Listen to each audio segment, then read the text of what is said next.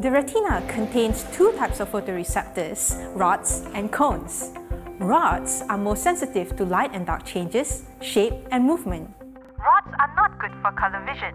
In a dim room, we use mainly our rods, but we are colorblind.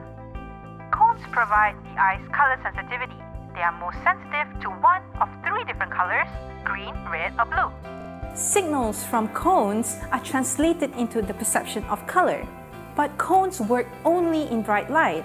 That's why you cannot see color very well in dark places.